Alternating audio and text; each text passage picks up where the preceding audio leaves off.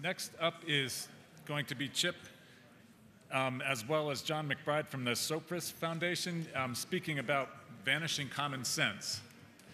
I'm quite interested in that topic because I think common sense is pretty important, but basically we're going to be talking about disappearing farms, ranches, forests, and public lands, and we'll see what that topic means. So this is my reaction to the lights that are. Plus, I want to. When I'm with John McBride, I have to kind of look cool because, you know, it's a.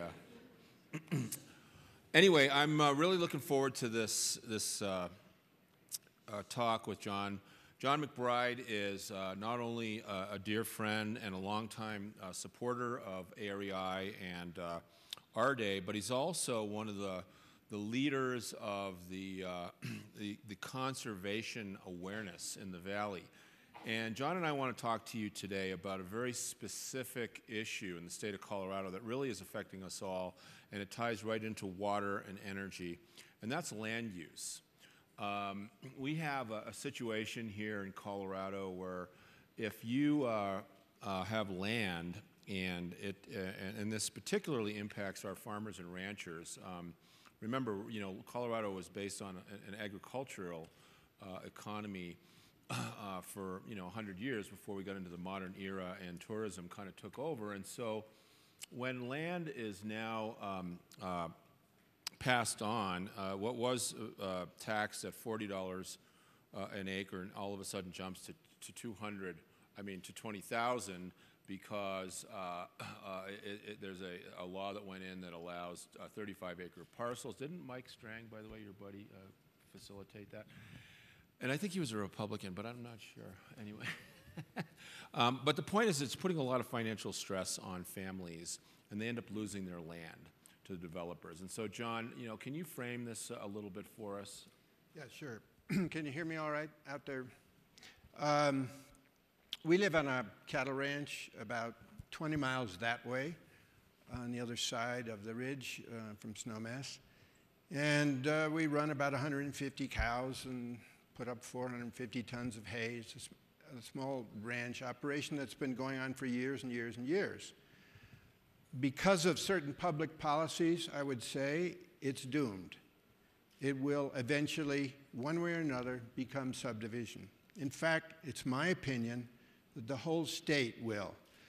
I'm a pilot. I've flown all over the state, from Durango and Cortez up to Meeker, Paonia, all over. All of our valleys are being dotted with homes all over the place. And the reason primarily is Senate Bill 35, which was passed about 25 years ago. It was designed to help farmers and ranchers who were having a hard time paying their mortgage and expenses so that they could sell off a piece of land without going through local jurisdiction at all. The end result has been that all ranch properties are now valued as though they were a rural subdivision.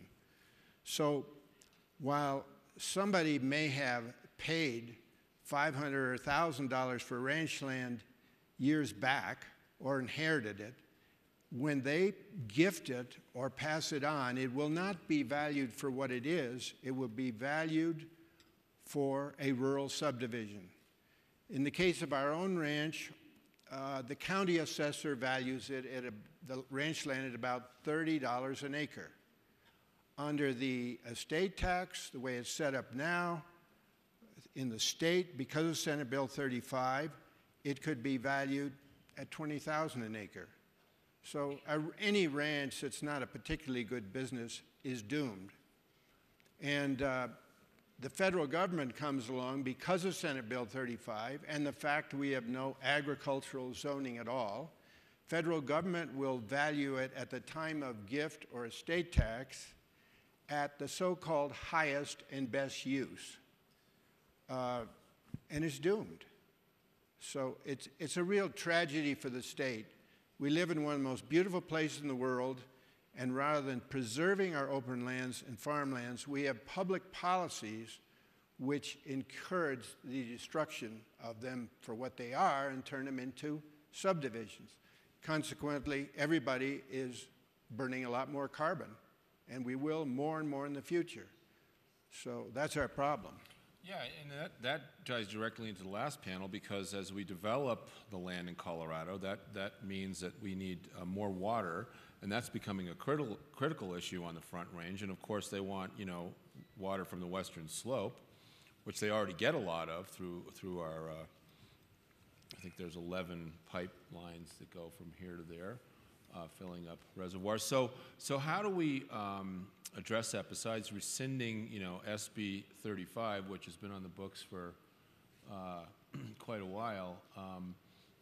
You know, and by the way, let's duly note that when we break up these ranches into these 35-acre parcel, that gives us, you know, the McMansions that we're seeing all over this end of the valley.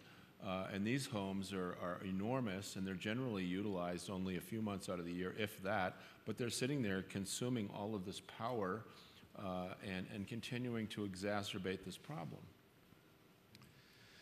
Well, short of getting rid of Senate Bill 35, which of course I think we should carefully look at the fact that farm and ranch land is valued not for what it is, but for what it might be. And I don't think there is any other asset in a person's estate that is valued that way. There seems something extremely immoral to me about that. If you were to value your house or your stock portfolio the same way, the government could say, well, if you put a new roof on and put a few additions on your house and maybe a newer staircase or what have you, it would be worth a lot more. So we're going to use that value.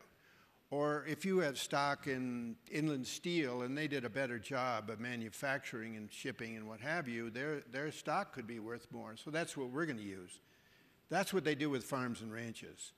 They say, look, even though you have a simple farm and ranch, it could be a subdivision with 50 houses on it, 5,000 square feet each. That is particularly odorous near a resort community, but it's true in the Paonias and the Durangos and Meekers and all over the West. It's the same thing. I'm a pilot, I have a small airplane, I fly around. I cannot believe the speckling of homes all over the West now. And it's only going to get worse with this legislation in place. I don't know if anybody can get to the government and say, look, why don't you value property for what it is, like the county assessor does, and then if your children or grandchildren want to convert the family farm or ranch to a subdivision, hit them big time with a conversion tax. Great. If that's what they want to do, hit them with that. But don't do it in advance of that, which causes the conversion. So, okay, we're in a situation here that it sounds like we need to have some sort of a referendum or a public awareness campaign, and you know, with all of these other issues, you know, that we need to address. I mean, how do we, you know, what is there a good mechanism? You know, have you been thinking about this a long time? I mean, we had this conversation, I think, at our day in 2008. And has anything changed since then? Doesn't seem to. I mean, this particular valley seems to be driven by real estate sales. So there's a huge amount of momentum to continue selling more and more, bigger prices and so forth.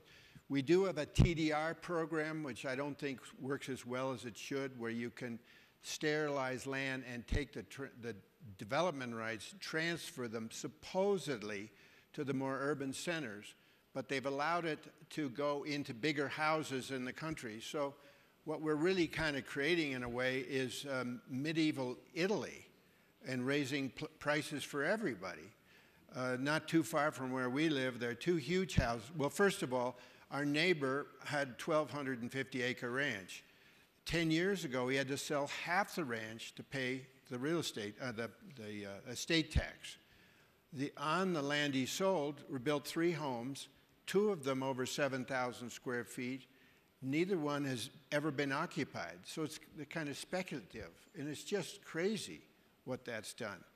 And as we suburbanize more and more of the state, and our valley and other valleys, we're doing more and more damage to wildlife and throwing more and more carbon in the air. Even if these houses sit empty, they got to be heated.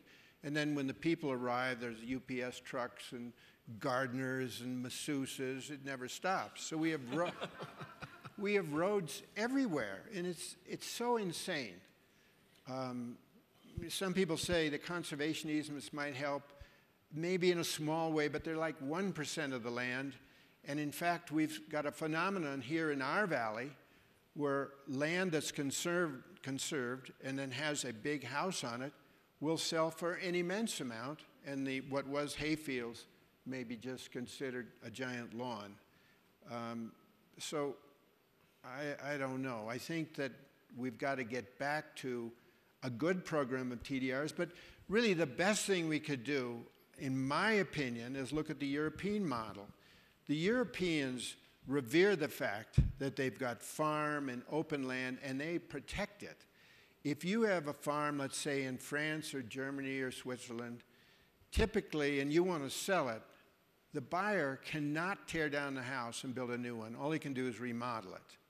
And there may even be a payment if you maintain a certain landscape. And if you drop dead, your land being a farm, will be zoned farm. It will be valued at roughly, say, $3,000 a hectare, and you have to pay 5% of that to transfer it. There's no need for a conservation easement at all. They don't have conservation easements in Europe. They don't need them because they zone the property what it is, and they make sure that it stays that way. So they see great value in a landscape that's rural and open and farms and ranches, and keeping it that way and maintaining it. A few years ago, we flew in a light airplane from London to Geneva, and I was sitting next to the window, and we flew the whole way at 1,000 feet through Rennes and Dijon and that area too, across the channel to Geneva. And the whole way, looking out the window, I did not see one rural subdivision. You might see orchards, vineyards, town, nothing, and then farms, and just no rural sprawling subdivisions. And we did it last year, flying from Pau to Paris in an airplane. Same thing, 40 towns, no rural subdivisions. So maybe we still have a frontier here in America where it's my land, I can do what I want with it, but we've got to get over that.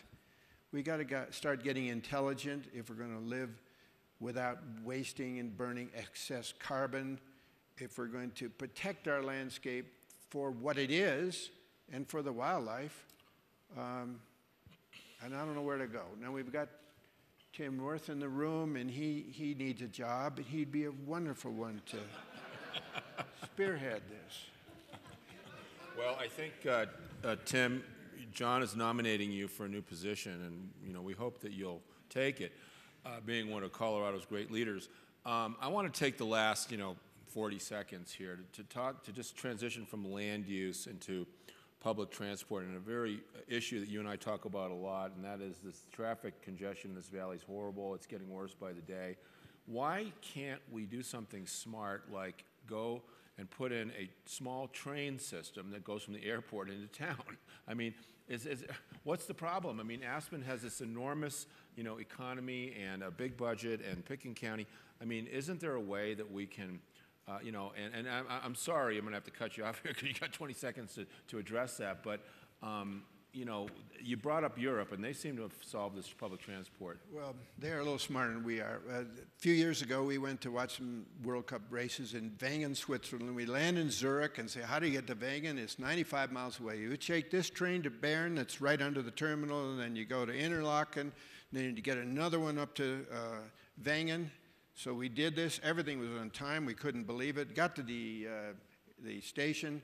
Couldn't find our bags. Oh my God, got to get up to the little hotel, get a ride up there, and go to the room and see if I can make some calls to find the bags. The bags are in our room, 95 miles away. We can't do it from our Aspen airport to Aspen, which is 3 miles away, and 3.2 miles to Snowmass. I mean, really, we're going to redesign our airport, and we've been talking about the benefit of a 1,500-car underground parking garage for rental cars. I mean, really. So we've got a lot we can learn from Europe, and a lot of us are pushing for it, and I hope we can do a lot better than we have so far. Well, I guess, you know, that's it, folks. I mean, you know, we've just got to smarten up. I think that's pretty much what we're talking about. You bet. So, You bet. okay, well, thanks so much, John, for all your Thank you. great thoughts.